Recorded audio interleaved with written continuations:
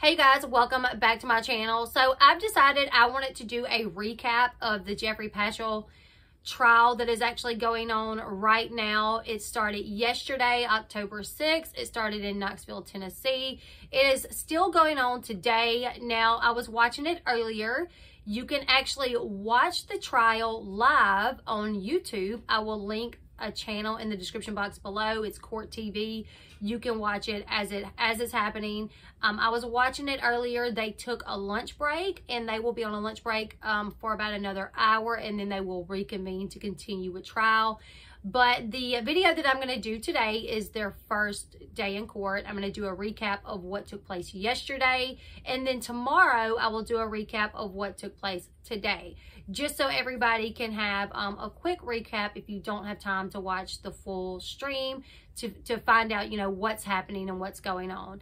Now, back in June 2019, Geoffrey Paschel was charged with aggravated kidnapping, domestic assault, and interference with an emergency call after an altercation with his then fiancee, Kristen Wilson. Now, I do want to say this video is for entertaining purposes only. Do not take everything I state as facts. It will be something that I'm reading off another article or information that I've gotten from watching the live stream. My opinions, I will be sure to let you guys know if I'm giving my opinion. So anything that is stated otherwise will be something that I've gotten off the live stream or off of articles. Do not send hate to anyone mentioned in this video. This video is not intended to bully, harass, or attack anyone. And like I said, entertaining purposes only. Do your own research to draw your own conclusion as to what the truth may be in regards to the allegations against Geoffrey Paschel.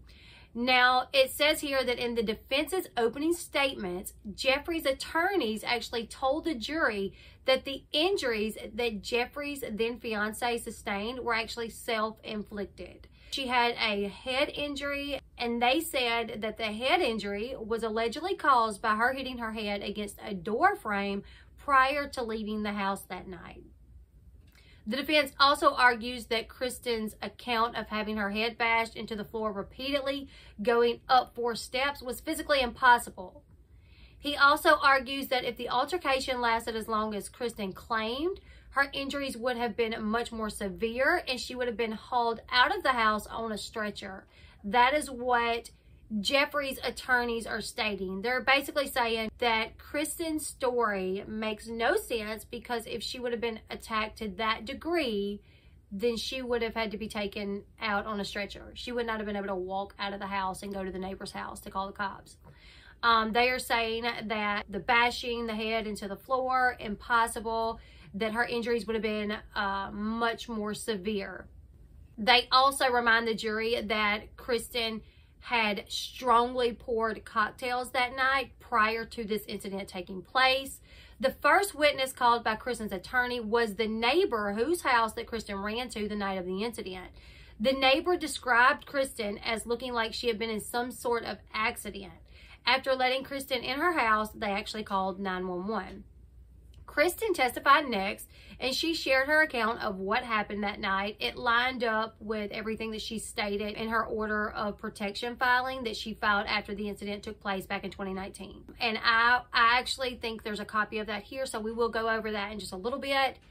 Kristen also revealed quite a bit of information that was actually not known via the court and police records, which has previously been reported on in the past. So there's some new information that she talked about at the court hearing that we'll go over as well. So a brief list of the new things that she revealed during her testimony are that they were engaged at the time of the incident on June 9th and that they have been engaged for months.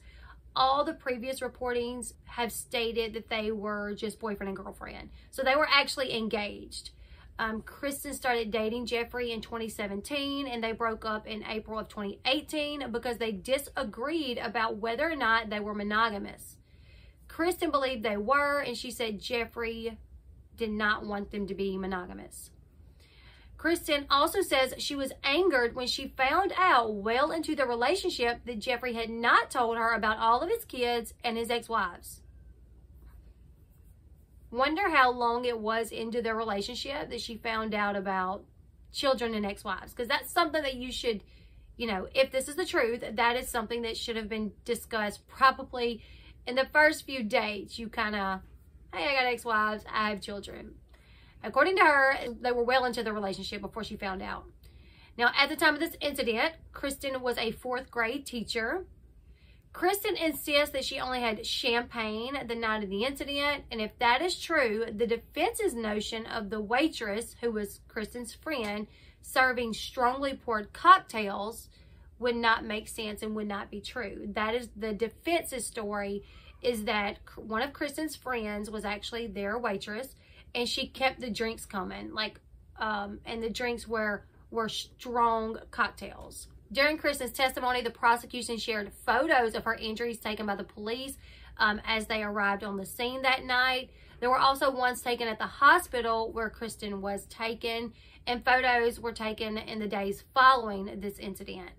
Now, the images are pretty graphic. I will show you guys the images, but just be forewarned, they are pretty graphic.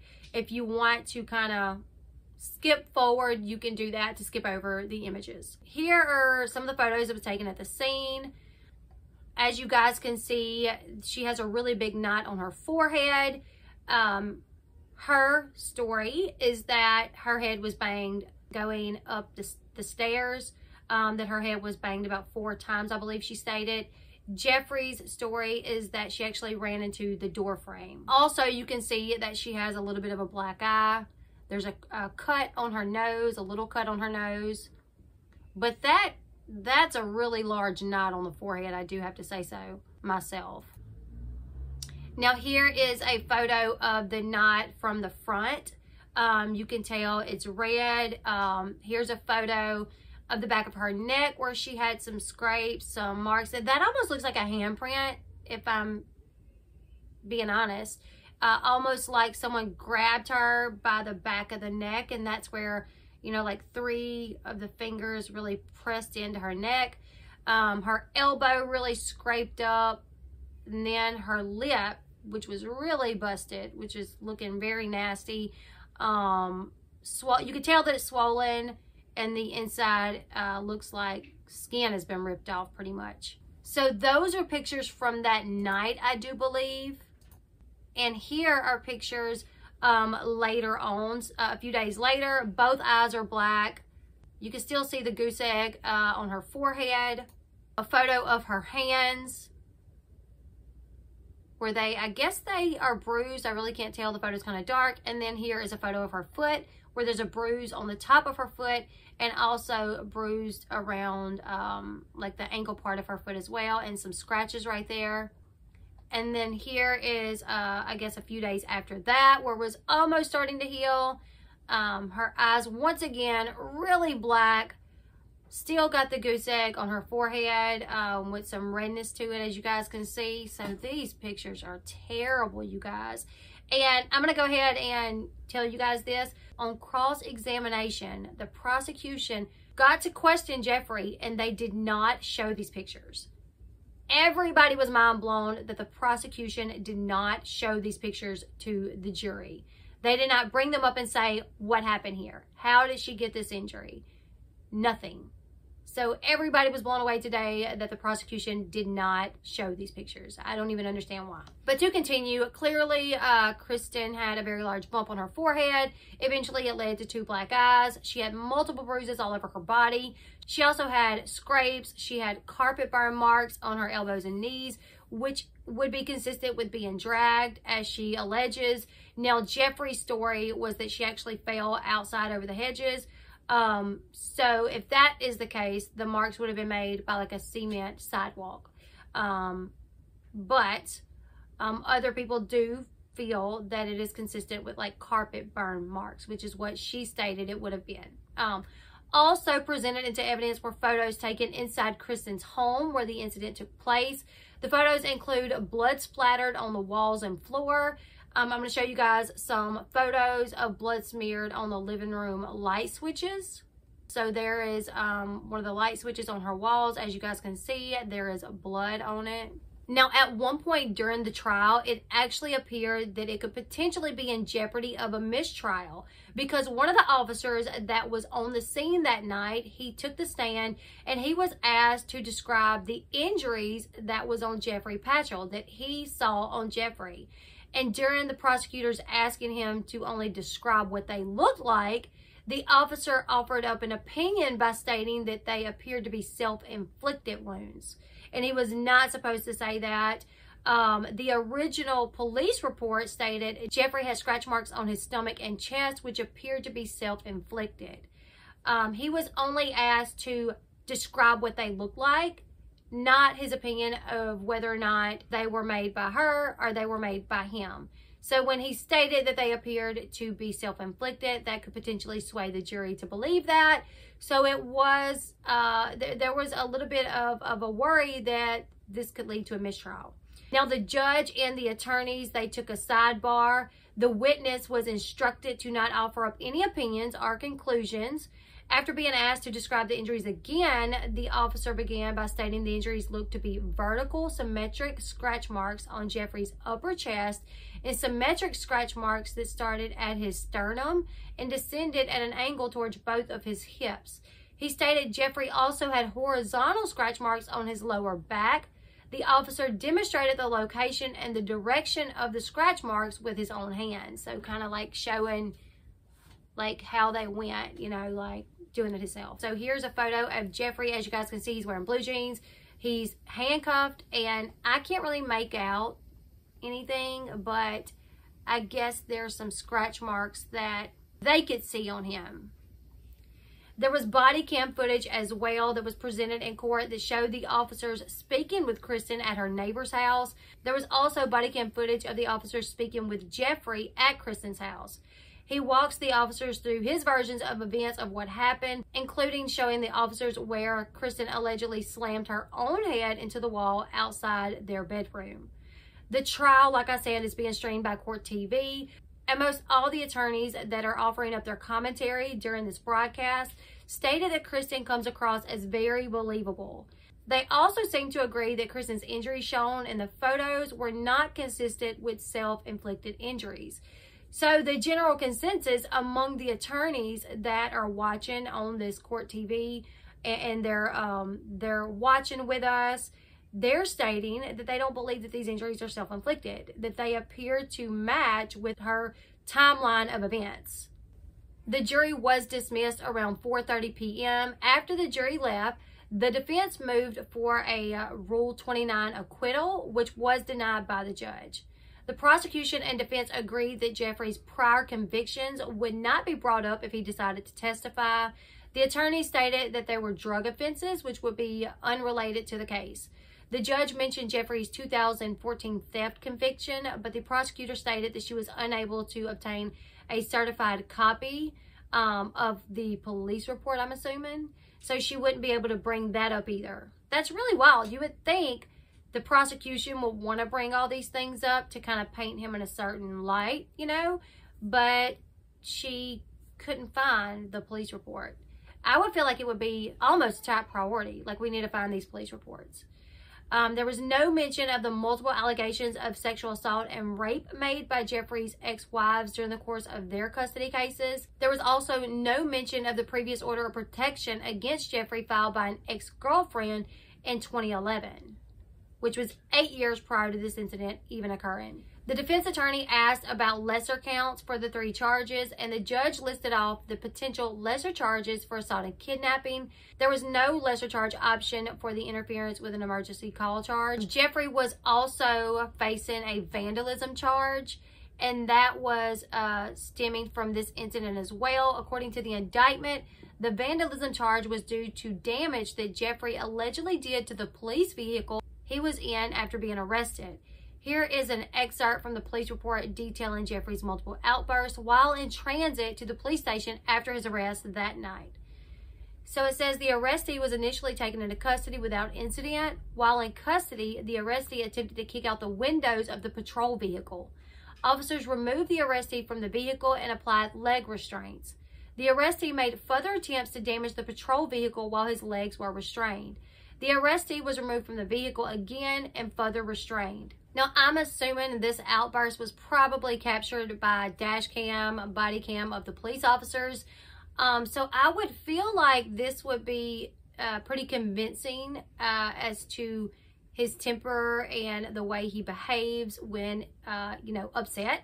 So I'm not really sure if that's going to be used at some point, but I don't think so because it was not really mentioned. And the vandalism charge has not been brought up as far as I'm aware. And in the articles that I'm reading, that's also stated as well. Like, not really sure what's going on with the vandalism charge, but not really hearing much about it. But I would feel like that would be pretty damaging evidence if they have it on a body cam showing him, you know, kicking at the windows and them having to take him out and restrain him and him acting really angry. It would feel like it would prove that maybe he was acting just as angry back at the house with his fiance. But so far, I haven't heard that the vandalism charge is even being pursued. So the trial is still ongoing. It resumed this morning at 10 a.m. They're on a lunch break. They're going to pick back up here in about 45 minutes or so, and I'll be watching. And then tomorrow I will do another recap. Also, I did tell you guys that Kristen shared her account of what happened that night, so I'm going to go over that right now. I wanted to give like the general recap before actually telling you guys like her whole side of the story. So her side of the story basically was that they went out earlier that night. She only had champagne. She said, when we got back to the house, I was attacked by Geoffrey Paschel. He repeatedly bashed, slammed my head into hardwood floors of my home. He dragged me through the house by my hair and continued throwing my body into walls and furniture. I know this because of the blood on my walls and furniture. Also, the couch was overturned and the kitchen table was moved several feet. I screamed for him to stop multiple times. This went on for approximately 30 minutes. My nose was dripping blood into my mouth, so he made me wash my face with the lights off and blow my nose. He flushed the toilet paper down the toilet when I was finished. He then ordered me to get into my bed, which I did to stop any further abuse. He got on my phone and began deleting all my contacts, texts, emails, voicemails, pictures, between them as well. He spent about 2 hours on my phone while I laid in bed beside him pretending to be asleep. He pulled the screen off the front of my phone and disabled it so I could not call or text anyone. He then put it on the bedside table. He also synced my iCloud to his MacBook. When he finished going through my phone, he tried to embarrass me and then apologized. I told him not to touch me and quickly jumped up out of bed and ran out the front door to my neighbor's house. I rang her doorbell and asked her to call 911, which she immediately did. So that's her account of what happened that night. We've seen the photos. You guys can draw your own conclusions. And we're going to pick back up tomorrow. I'll be putting out another video of what happened today because he took the stand today. He was questioned by his attorney and then he was cross-examined by the prosecution. And you guys, I hate to say this, but the prosecution did not do a good job at all. So I'll put a video out tomorrow giving a recap of that as well. So I'm going to be keeping up with this, you guys. Tomorrow, another video. As long as this is ongoing, I'll be watching it live on Court TV YouTube channel. And I'll be bringing you guys a recap so we can kind of keep up with it. You guys have seen the photos. You guys have heard her side of the events. You guys have heard her timeline of events. Do you guys feel like Geoffrey physically abused this woman, or do you guys feel like she is lying? I do have to say today, there was some evidence that Geoffrey brought forward that made it questionable if you believe it. I'll have to put that out there. If you believe that it is authentic evidence. There were some text messages that Geoffrey spoke about today where the girl, you know, said she was going to do this basically to hurt him because they weren't together. But all this is subjective of whether or not what you believe. If you believe that these messages that Geoffrey spoke about today, if that's true, if those are accurate messages between the two, or if they're fake messages, you know. But you guys leave me your thoughts in the comment section below. You guys seen the photos. You guys have heard this story, her story of events. Whose side are you on? Who do you believe? The link to Court TV will be in the description box below. You guys can check it out. They will be picking back up in about an hour or so. So I'm going to catch back up with that. And I'll have another video out tomorrow of day 2, a recap of the trial of Geoffrey Paschel. Leave me your thoughts in the comment section below. Make sure you give this video a huge thumbs up. Subscribe to the channel if you haven't already. And until next time, I'll see you guys later. Goodbye, everybody.